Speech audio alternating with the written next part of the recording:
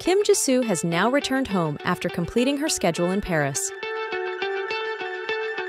She wore a very cute hat and still looked bright despite the long flight and hectic schedule.